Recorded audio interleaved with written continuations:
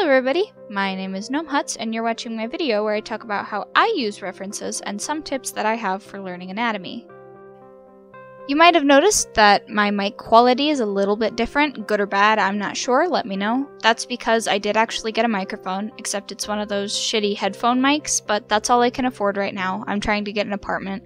My commissions are open, so go ahead and message me on any platforms if you want. My prices are pretty cheap, so it shouldn't be that bad.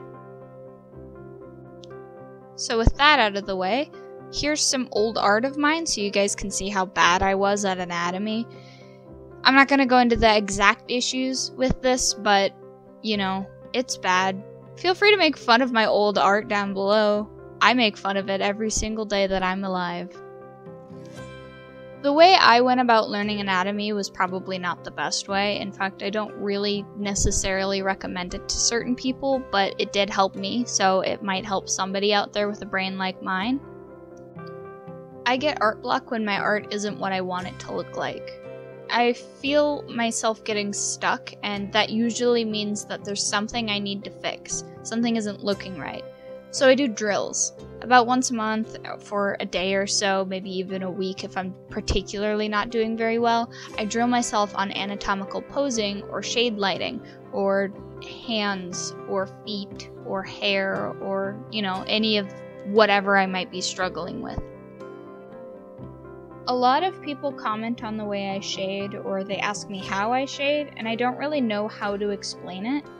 When you learn anatomy, it's easy to know where shading should go, because you know where the muscles are and how they work and flex.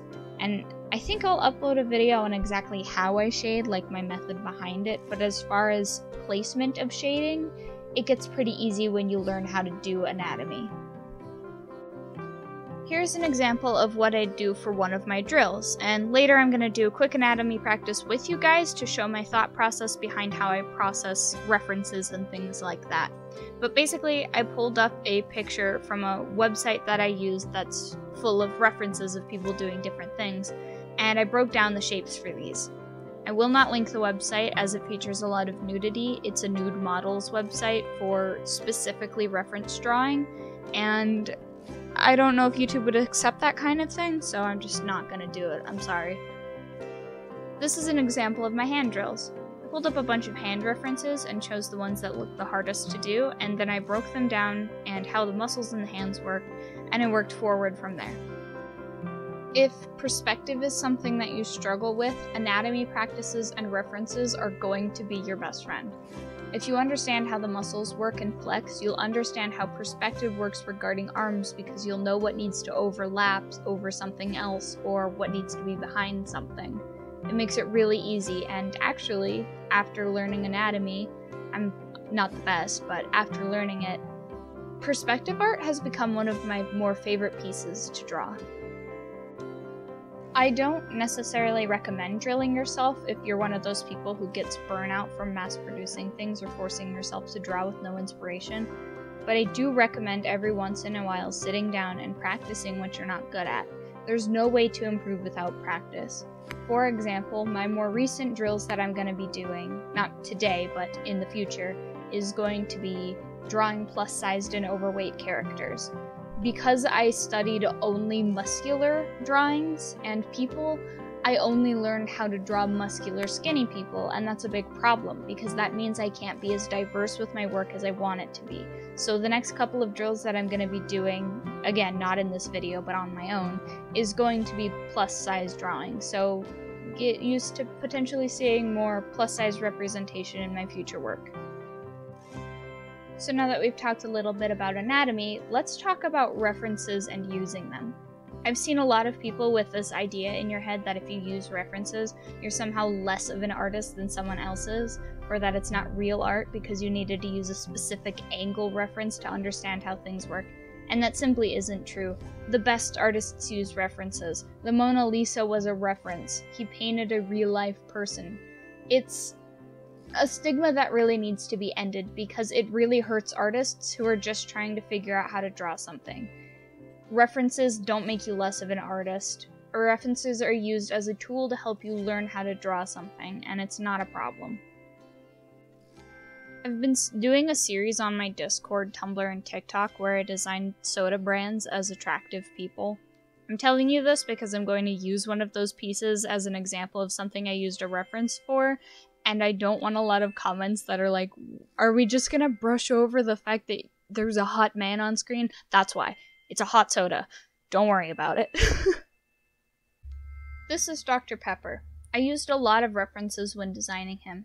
Aside from the obvious using a can as a reference, I also looked at dreadlock hairstyles and how to draw them. I'm not very well versed in how to draw dreads, but I had a very clear idea of how I wanted him designed, and I wanted him to have dreads. So I looked up a reference, and thank God I did, because if I didn't, he might have looked completely different from how he does now. I think that his hair works really well with the vibe that I was trying to go for, and I got to learn how to draw a more diverse hairstyle, so that's pretty cool. So, let's switch over to drawing, and I'll show you what I do. Okay, I've officially gone off script, and also I'm drawing at the same time I'm talking. This is gonna go absolutely wonderful. So as you guys can see here, I've pulled up the reference that I'm gonna use today, and it's just a man in a swimsuit. This is not normally a pose that I would want to practice, but since I'm assuming that a lot of you guys aren't really well versed in anatomy, and that's why you're looking at this, I've pulled up something that's going to be pretty simple for us to break down as far as shapes go.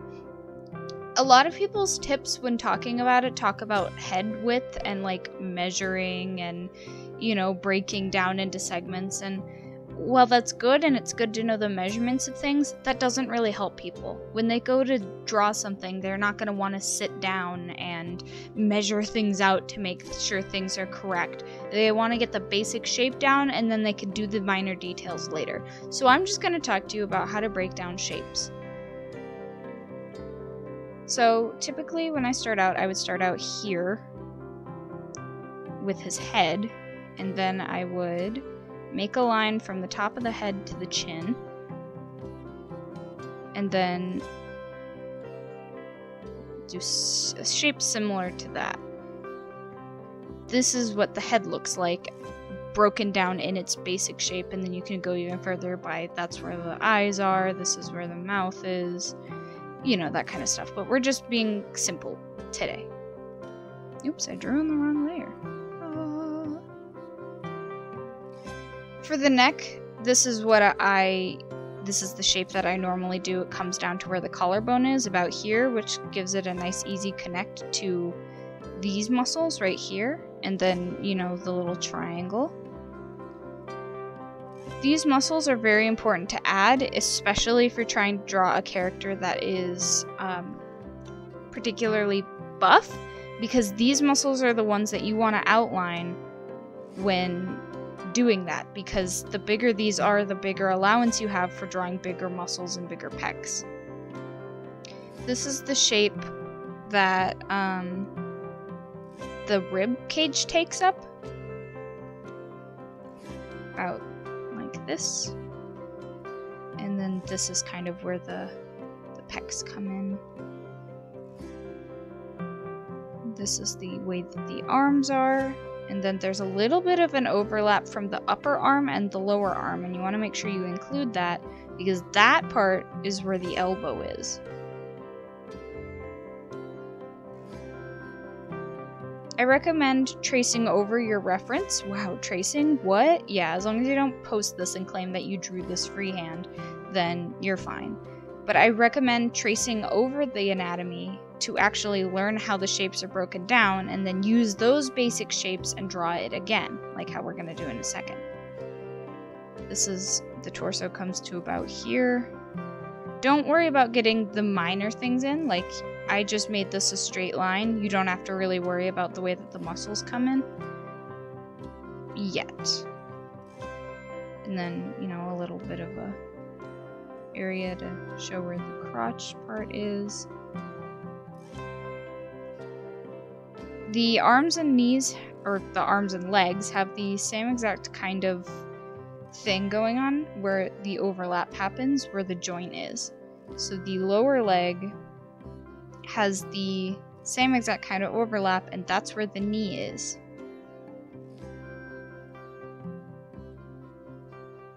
Hands and feet are the hardest for me. Not necessarily hands anymore, but feet especially. This is how the hand is broken down.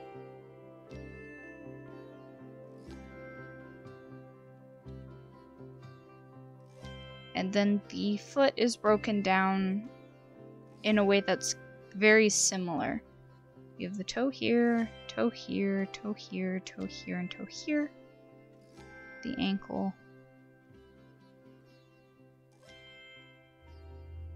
Did not spend very much time on the feet because I don't want to waste your time. So this, at the end of the day, is the broken down shape. You have the hands, the head, the torso, the legs, and the feet. And those, at the end of the day, are the most important shapes to get down, is where everything is. And anatomy, studying anatomy and studying this form can really help you break down those down, so that way you can start freehanding things. Especially when you start learning which muscles connect to which. So, for example, this muscle is all one muscle. So when you lift up your arm, the part that forms your armpit is actually that muscle. Here's the pec, the neck, you know. This is the armpit because this is one muscle. This is the same muscle. There's a muscle here that connects like this. These muscles, which are the abdominal muscles, and the belly button is placed about there. These muscles are here, and then there's a second set of muscles over here. So when you want to draw a character that's buff, you want to bulge this one out and make these ones a little bit rounder. There's a muscle here, and a muscle here, and a muscle here that connects to your kneecaps. Everybody knows that this part of the leg actually kind of bulges out a little bit more like that. The hips kind of bulge out a little bit because there's bone there. So you want to add that. The flex of the body there. There's no head. There's no muscle head. Don't know why I said that. That's not true. This is a muscle and this is a muscle. So your pinky has a muscle that connects to it, and that's this part of your hand. And then there's this muscle, which connects to your thumb. And then there's like these fingers. But the most important ones when you're drawing a hand is to define the thumb and the pinky muscles, because that's what makes the hand look like a hand. So that's how I would go about starting the basic shape and breaking down how the muscles go that work in your head. Because after that, you can start breaking it down and be like, okay, so this is a muscle, and these are muscles, and these are connected. So, for perspective, you would do something like... This is not a good hand because I'm not doing my basic shapes. But you would have to do something like that, because that's how the muscles stack on top of each other. That hand's actually not in the right place.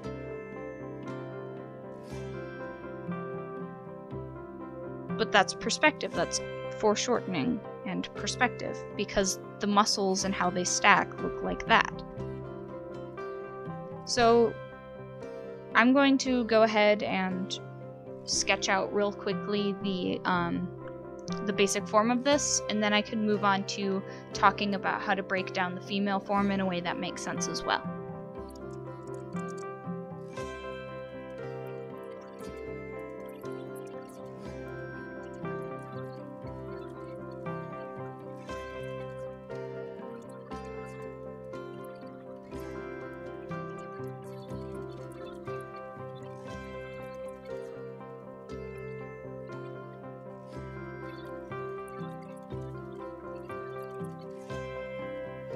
Here's an important reason why references are important to keep up when you're drawing. I was sketching this out and I noticed that he was looking a little bit short, and so comparing him to the reference, his legs aren't nearly long enough, so I'm just going to extend them, and there you go. about the same height as the other guy. So, if your sketch is looking a little bit rough like mine is right now, that's okay. It's supposed to. This is your first time doing this, or maybe you've done this a while like I have, and you know, it's just looking a little rough. This is where the definition comes in. This is where you start defining the muscles and breaking down where the muscles are. So,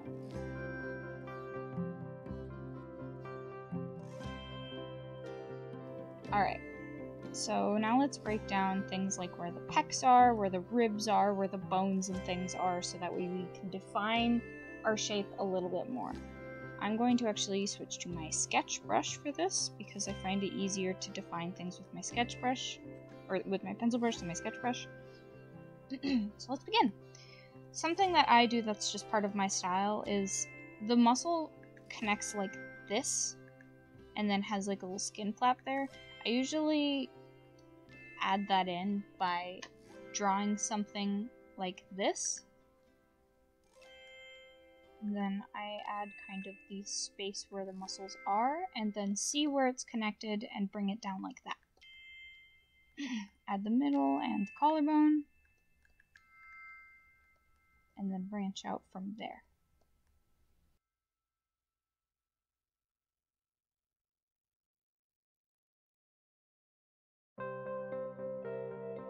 Arm. And then this is where you should feel free to exaggerate things as you go forward, because you've already broken down the shapes of the anatomy. You now can break those rules a little bit.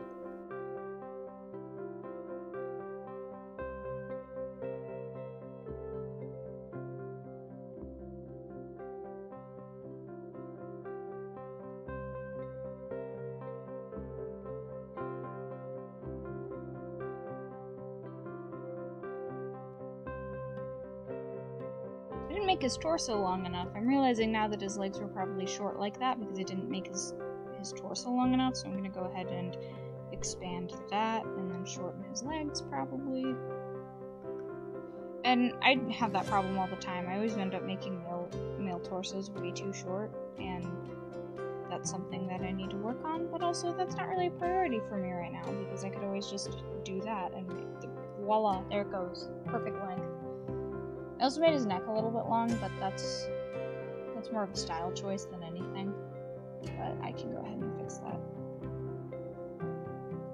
Once you learn anatomy, the fun part is learning how to break it in a way that you like and the way that you like to do it.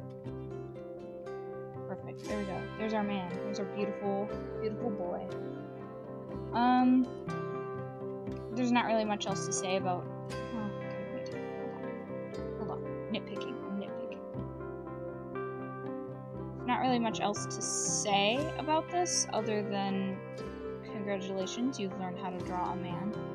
And I'm lucky enough that I've been doing this for long enough that I don't really have to use a reference when I'm freehand drawing, just like sketches of my characters or things like that. Sometimes I do if it's a specific angle that I've never drawn before, but that's why my drills have kind of gone more in the direction of dynamic poses, so holding swords and things like that. So this is the man. Alright. I'm gonna try to remember what colors I used for breaking down muscles and things. So here I've chosen a reference. It's a little bit more complicated than somebody just standing there, but it's okay. It may be intimidating, but it will be fine. So, I'm just gonna go ahead and start breaking it down. I'm gonna start with the head like we did last time. I'm actually gonna lower it down because it's just saturated. Okay.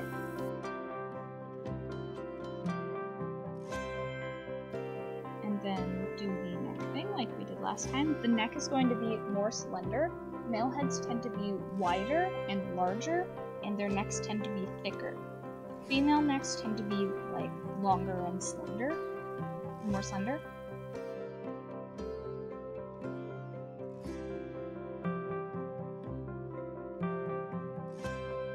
Female ribs tend to be longer than male ribs do because they have to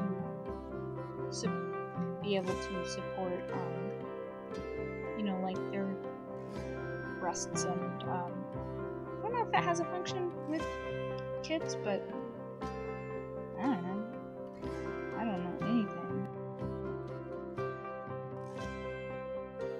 arms are really skinny, and I have a feeling that they were photoshopped because she should have muscle mass here, so...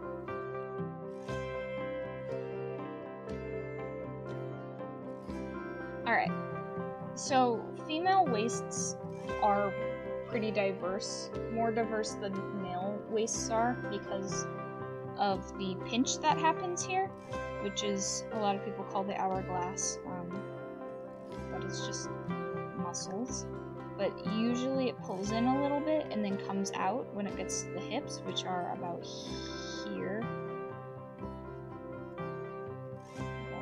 Here, so usually it comes in and comes out. Her hip ends here. Something that's important to acknowledge is that male hips, the way that their thighs connect to their groin is a straight line like that. Women's don't tend to, they tend to have a gap here, because they come out like that. Oh yeah, this photo was definitely photoshopped.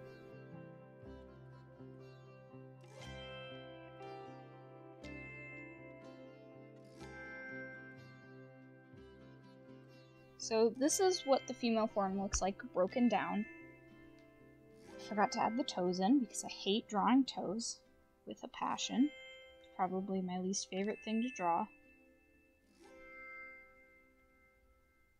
Okay.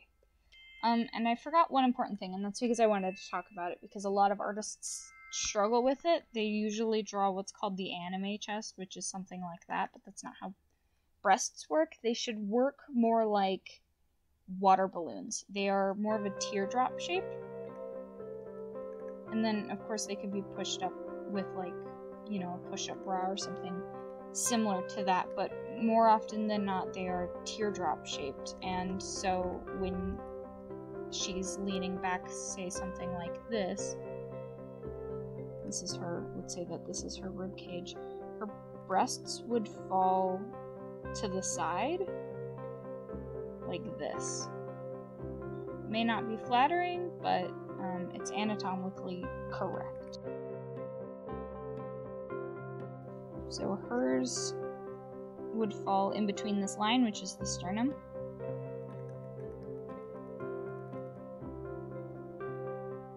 And about here.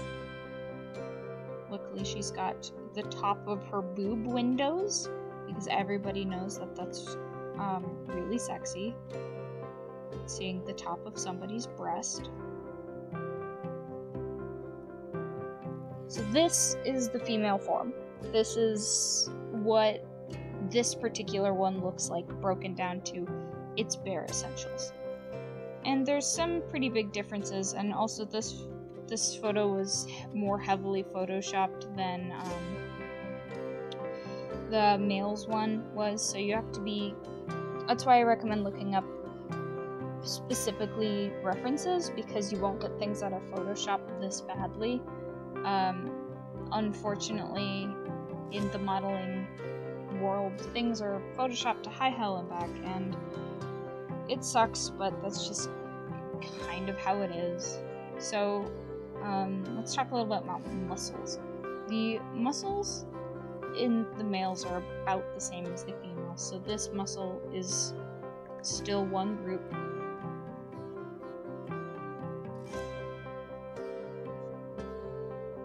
Still one group. This is a muscle.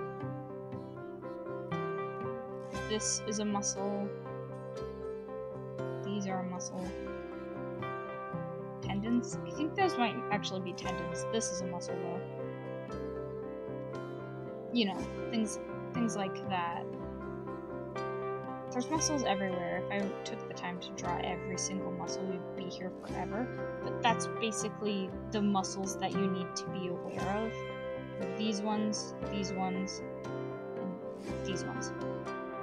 So with that out of the way, let's actually do let's do what we did with the last one, and you know, draw it.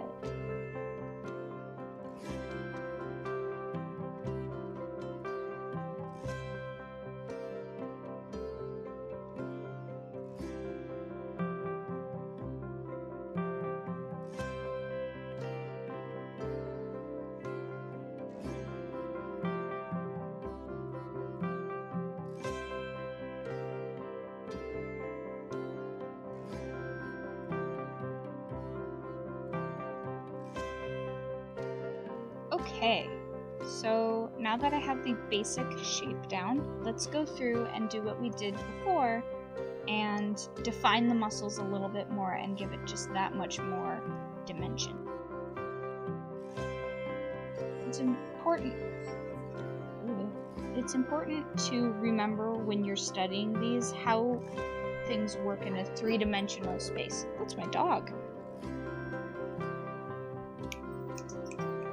It's important to remember how things work in a three-dimensional space. How is this object 3D? Why is it cylindrical in the way that it is? Is it cylindrical? Is it hard? Is it square? Is it squishy? Is it soft? How does this work? How does this connect to this piece? How does it connect to that piece? And by doing things like that, you will train your brain to look at objects in the real world and think about how you would go about drawing that. Because in reality, things are just shapes. And I'm sure you've heard that before, but things are, and it's bare minerals, what am I talking about? In its whole bareness, it's just shapes. That's all it is. Just shapes. So if you can draw a circle, if you can draw a triangle, if you can draw a rectangle, a stick figure, you can learn the technical skills needed to draw anatomy correctly. And then, you know, cartoon style. Something that's important to learn is that it's good to learn anatomy, because you should learn anatomy before you start breaking things, because you can't really break something that you don't know how, like, you know, can't break something that's already broken. But it's also important to learn cartoonism in tandem with realism, because if you focus all your time drilling yourself on realism and how anatomy works and how realism anatomy works, that's the same sentence. I should really stick to scripts. You forget how to draw cartoon style, and that's something that I've found a problem with recently. Is I've kind of forgotten how to exaggerate and be cartoony, and it sucks because I like drawing cartoony. So my past couple drills have actually not been anatomy, they've been cartoonism, drawing cartoon, like way out of the box cartoony, way out of the box, you know, chibis and things like that. And it's been really good for me, because now I'm learning how to form my own cartoon style based on what I've learned from anatomy and what I've learned from cartoonism. And it's really good to study styles of people you admire to see how they break down anatomy and how they break down cartoonism. So this is our woman. Her kneecaps are too far down.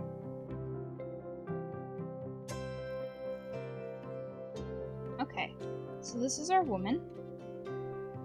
Her feet don't look the best because I really don't care about feet today. I'm not having it with the foot today, you guys. I guess I should try it a little bit. We came here for an anatomy tutorial, so I might as well try a little bit. You know what? That's as good as you're gonna get. So yeah, let's look at. And then, once you learn anatomy and things like that, you can then learn how to do things like adding hair, adding clothes, studying those things, and, you know, applying that to your characters. How would he look with a scarf on? How would she look with long braided hair or short hair, or, you know, things like that. So that's pretty much all I have to say. Thank you guys for watching. Let me know if you want me to make that shading tutorial and I can do it. Let me know if this helped you. That's really important. If this helped you, please let me know. I would love to know if my way of thinking helped somebody. Let me know if it was entirely confusing and you had no idea what I was saying the entire time, because I feel that. My commissions are open, and my social medias will be linked down below. I have a Discord, Twitter, Tumblr, Instagram, TikTok. I have everything. I got everything. And keep an eye out for my next video. Don't know what it'll be yet, but it'll be a video, probably. And yeah, thank you guys so much for watching, and I'll see y'all later.